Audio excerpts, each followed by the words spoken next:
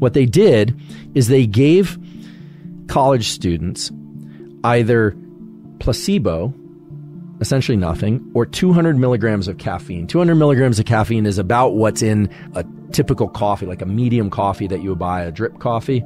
So they took 65 undergraduate students in college. They randomized them to either placebo or caffeine, and they told them that they were either getting caffeine or Adderall.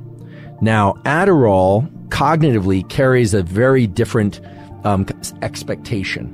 College students know Adderall to be a much stronger stimulant than caffeine. They know it to create a sort of high. This is the way the students described it. And they thought that it would increase their level of focus and their ability to perform work. So what was really interesting is there was definitely an effect of placebo versus caffeine. That's not surprising, however, right? You take a placebo, you may or may not feel more alert.